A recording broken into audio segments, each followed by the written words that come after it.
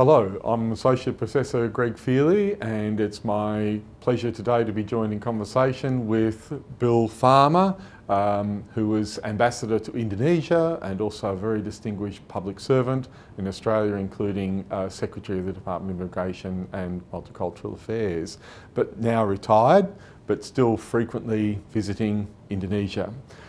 And Bill, your view of how the Australian-Indonesian relationship is going. I know that you have made a few public comments where you've expressed regret about some of the recent developments. I wonder if you could tell us a little bit about your views on the bilateral relationship in the last few years. Look, I think we've come to one of the periodic low points in our relationship, and that's unfortunate because certainly over many years our governments have tried to build up what we've called ballast in the relationship. People-to-people contacts, business contacts, contacts between our security forces, our customs, our immigration, our fisheries people, all of the sorts of elements of a relationship which enable Australians and Indonesians to work together. And we have worked together really well and continue to do that, although that's not always evident from the public discourse. And I think that we've seen, perhaps over a 10-year period, a vast change in the way that our two countries have dealt with each other.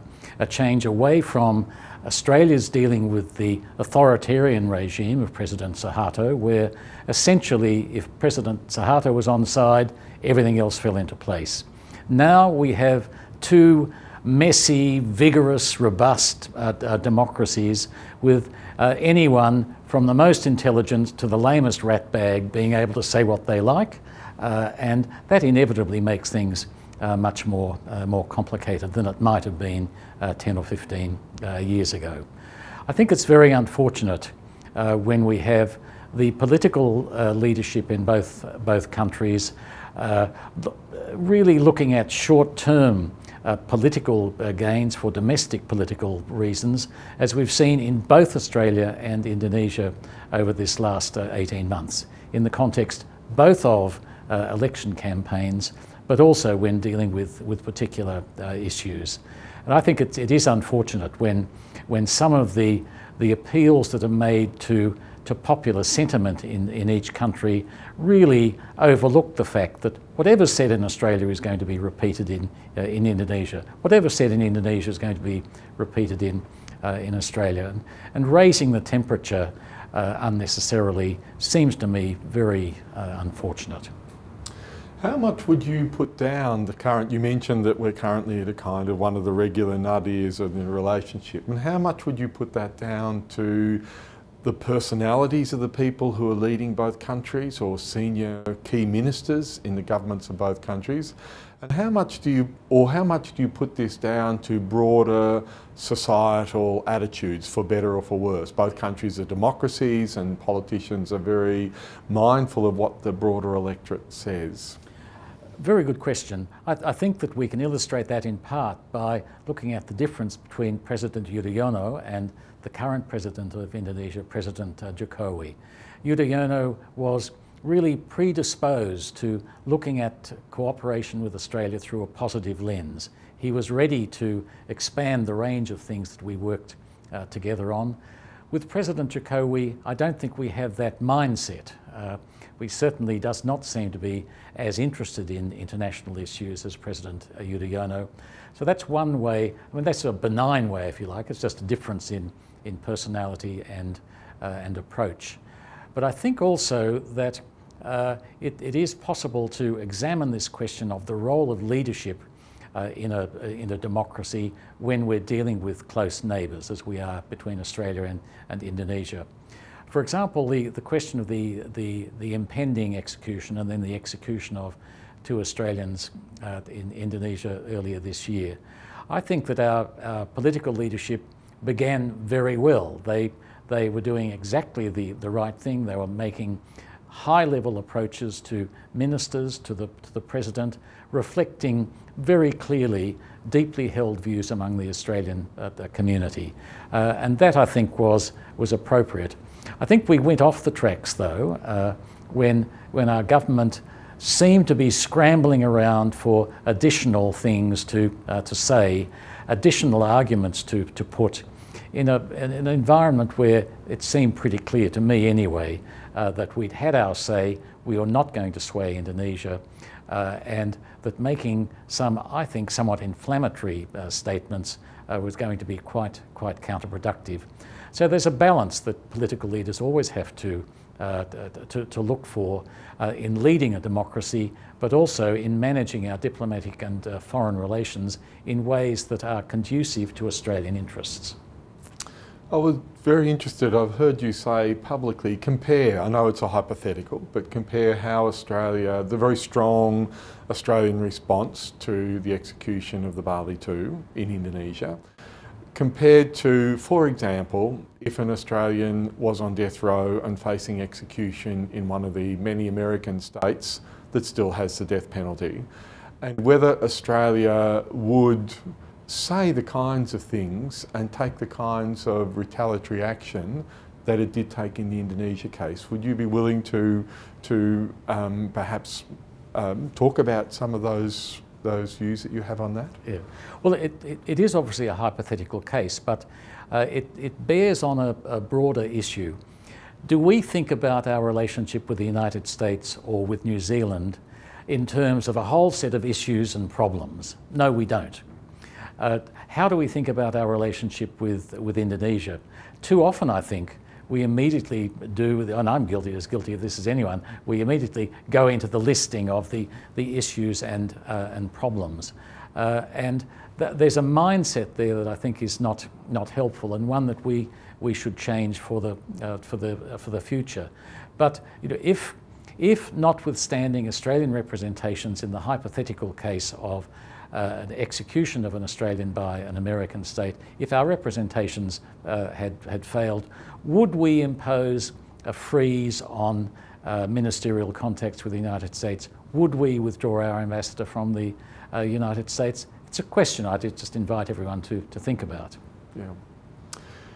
Just coming back to this issue of public attitudes, and in particular to the boat people issue in Australia and how Australia has handled that. In Indonesia, there are very few people who are sympathetic to the arguments that Australia puts. But within Australia, I'm fairly certain that the view of the Abbott government is that this is one of their strong political pluses, that they have stopped the boats. And indeed, the Prime Minister says this repeatedly. So this seems to be a case where the electorate, or at least those parts of the electorate that are responsible for putting a government in, are strongly the view that we need to stop the boats. And so the government pursues that vigorously, even though Indonesians are often very irritated by the way in which we do this. So how is a government in a democratic system like Australia to respond to those pressures? Because the Prime Minister, senior ministers are on talkback radio, they're hearing regularly how strongly public sentiment is on this. And so what do we expect from our diplomats, from our leaders in this circumstance? Yeah. Look, in that circumstance, with a very strong domestic political imperative, any diplomat understands the environment in which they're working. Their government is set on a course. I think that's important. I think it's also important, though, to remember that there are positives in the turnaround issue from the Indonesian point of view. Positives that they won't necessarily be very keen to point out. Stopping the pull factor means that Indonesia would not be suffering the sorts of arrivals into Indonesia and the concomitant social and other problems that it's faced over the last 10 years. Now, saying that simpliciter is not a winning argument with Indonesia, but having a discussion broadly based with a neighbour and a country with which we've cooperated over many years is, I think, something where you can actually have a discussion, you can introduce perspectives, you can agree to disagree even, and we've certainly done that on numbers of issues over the years. I'd much rather have the discussion on a continuing basis between governments than run it through the headlines where we're both essentially yelling past each other. I've heard you be critical in public of the recall of the Australian ambassador. So this would seem a case in point where the public was almost demanding a very concrete retaliation by the Australian government to that. And if I've recalled correctly, you don't feel that was in fact a particularly helpful response by us. Could you talk a little bit about your views on this? I think the Lowy opinion polls show that in fact a majority of Australians didn't approve of that measure.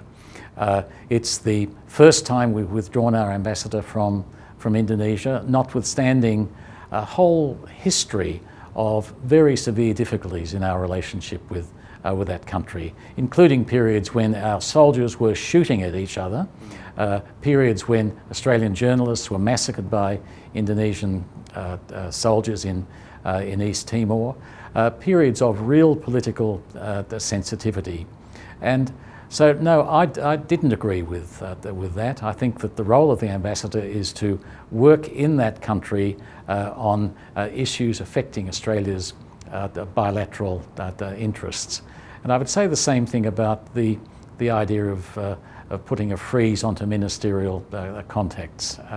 I just don't think myself that the momentary gratification of saying, let's withdraw the ambassador, let's have a freeze, I don't think that that is worth the period then of lack of contact and lack of certainty that you have.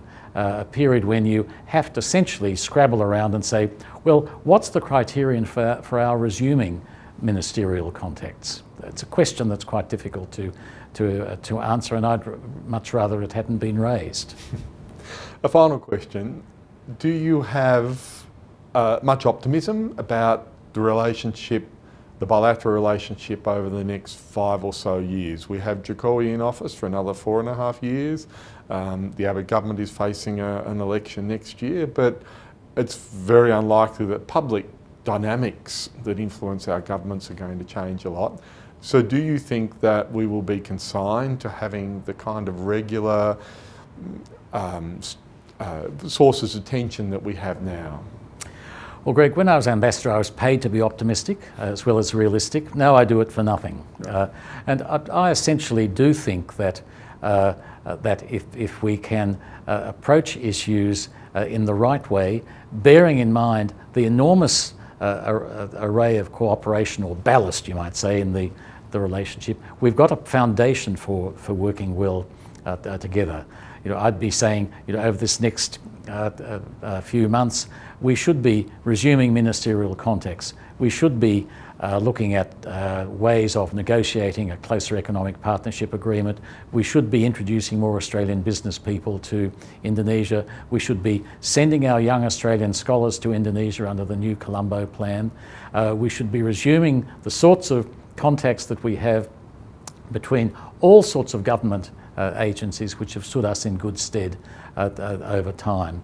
And to the extent that we can get the political discourse disciplined in a way that puts an appropriate chapeau over all of that activity, I think we'd be doing well. There's obviously a question mark about it. I'm not a doomsayer, and I hope that we as two countries can get it right.